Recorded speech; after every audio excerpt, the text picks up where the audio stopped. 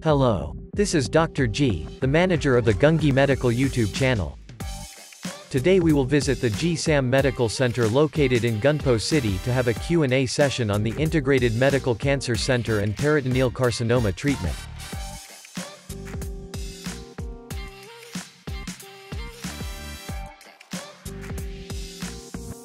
저는 G.Sam 병원 종양외과에 근무하고 있는 이채영이라고 합니다.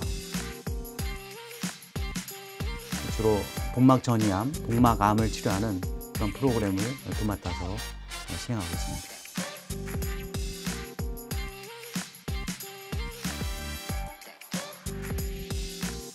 Please introduce the G.Sam Hospital's Integrated Medical Cancer Center for patients with cancer. 요즘은 환우분들이 많은 정보들을 매체와 인터넷을 통해서 얻게 돼서 그리고 중구난방으로 많은 분들이 그런 치료를 받다 보니까 그 치료에 대한 부작용이 있게 되고 또 현대의학과 겹치는 부분들이 있고 이렇게 하다 보니까 효과적이지 않습니다. 그런데 저희가 통합의학 암센터를 하면서 치료에 대한 부작용을 줄 수가 있고 현대의학뿐만 아니라 한의학, 보완대체의학, 우리가 하는 치료들을 시너지를 일으켜서 더 많은 효과를 볼 수 있는 그런 결과를 내게 되었습니다. How is the COVID-19 prevention system being operated at G.Sam Hospital? 코로나 진료에 대한 선별 진료소가 있고요. 국가에서는 국민안심병원으로 지정이 되어 있습니다. 환우분들이 왔을 때 열이 나면 무조건 코로나 검사를 하고 열이 없더라도 입원을 할 때는 코로나 검사를 해서 음성인 경우에 입원이 가능하고요. 우리 의료진들이 다 함께 노력을 해서 코로나 환자에 대한 적극적인 선제적 대응을 통해서 안전하게 환자분들을 치료하고 있습니다. Could you please explain about the typical peritoneal metastatic cancer and surgical oncology? 저희 전문 분야는 이제 복막암, 복막 전이암을 치료하는 프로그램인데요. 전신항암제가 투여됐을 때 그 약물이 복막에 도달하지 않기 때문에 치료가가 굉장히 떨어지는데요. 이 치료를 효과적으로 하기 위해서는 뱃속에 반드시 약을 넣어야 됩니다. 이것을 우리가 라이팩 또는 하이팩 같은 그런 치료들이 있는데 우리 병원 같은 경우는 라이팩 치료를 아시아에서 최초로 2008년부터 시행을 했고 복막 전이 환자를 많이 돕고 있습니다. 이미 1000케이스가 넘어서 경험과 실력이 많이 쌓여 있는 상태고요. Do you have any patients that you still remember?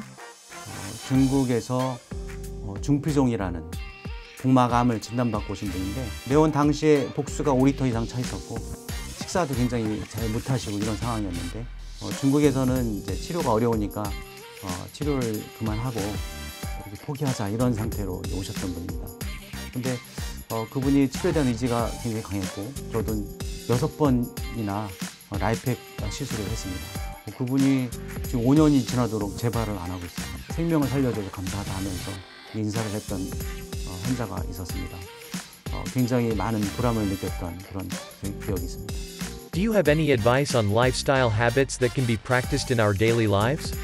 마음의 그런 스트레스를 해소하는 것이 제일 중요합니다. 그리고 그 다음에는 먹는 것과 운동인데요. 단백질을 보충할 때는 가능하면 식물성으로 하는 게 좋겠다 이렇게 말씀드리고요.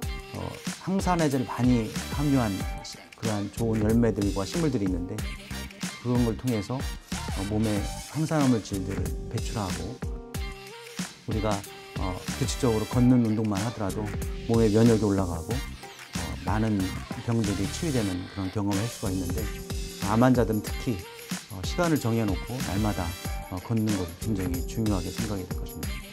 Lastly, if you have anything you want to say to your patients, please do so. 저희 샘병원은 국제 진료팀이 따로 운영되고 있는데요. 환자분들을 공항에서부터 픽업을 해서 전문 통역사분이 통역을 통해서 의사분들과 서로 의사소통을 하게 돼 있고요. 그리고 실제로 병원에 도착하게 되면 숙소라든지 아니면 검사라든지 각종 치료 과정 중에서 전문 코디네이터가 항상 옆에 붙어 있어서 환우분들이 아주 편안하게 치료를 받도록 도와드리고 있습니다. 특히 암치료 때문에 그동안 많이 지쳐있고 어려운 환자분들과 그 보호자분들 위해서 저희가 웃음치료라든지 원예치료, 미술치료 이런 같은 전인치유 프로그램들을 계속 진행하고 있습니다. 오시기만 한다면 여러분들의 건강을 위해서 저희 모두 최선을 다해서 섬기겠습니다.